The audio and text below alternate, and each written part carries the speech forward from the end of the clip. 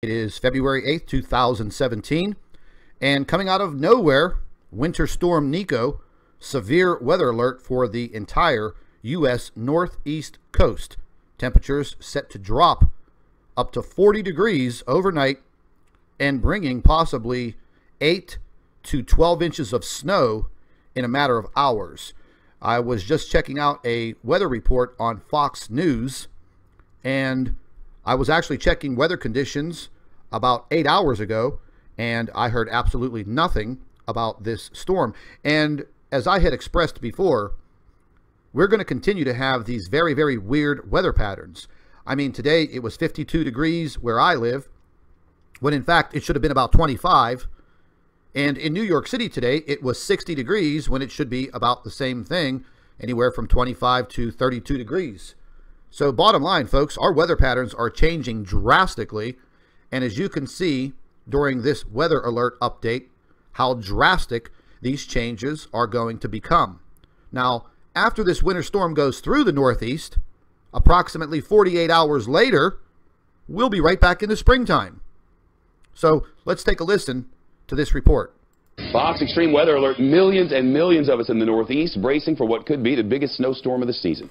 Winter storm warnings in effect now from southern New England down through Delaware along the I-95 corridor. Forecasters say some of us could see blizzard conditions for a while. Right now, it sure feels like spring in the Northeast. 51 in Boston, low 60s in New York, 66 in Philly, 67 in Baltimore, 69 in D.C. Forecasters say lows tomorrow could be 40 degrees colder. They report the storm could dump up to a foot of snow in some places, and the worst of it could come right in time for the morning commute.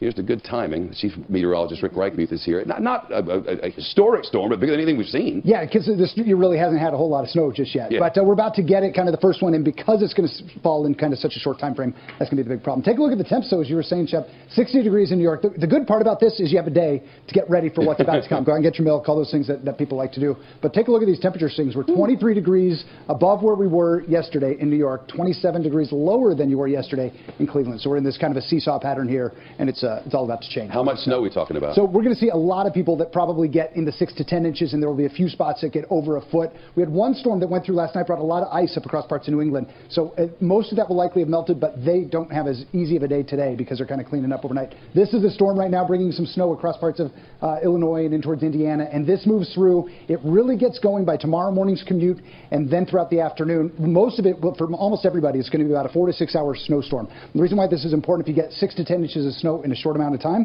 the plows can't keep up with it. You can't keep your sidewalk shoveled and such. So I think a lot of kids tomorrow are going to be out of school. A lot of people having a harder time get to work. So just be prepared for that.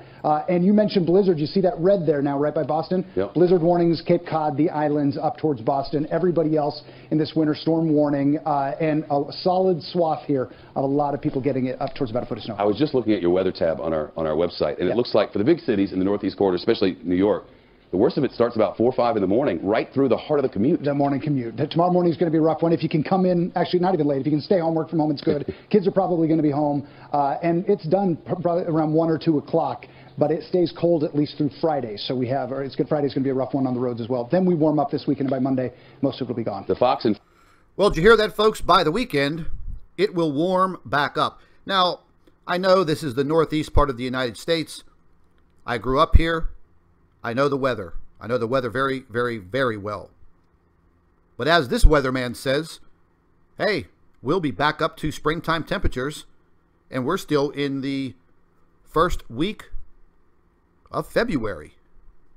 So once again, my point is, you can see very clearly that our weather patterns are so erratic, they've actually gone completely crazy. So folks, for anyone living in any of these areas, heed this warning and be very, very careful. You may want to pick up some supplies tonight because this is supposed to begin throughout the middle of the night. Now, early in this video, you saw the weatherman talking about a storm that went up through southwestern Pennsylvania, straight up through North Pennsylvania into the state of New York. And folks, I felt that storm last night.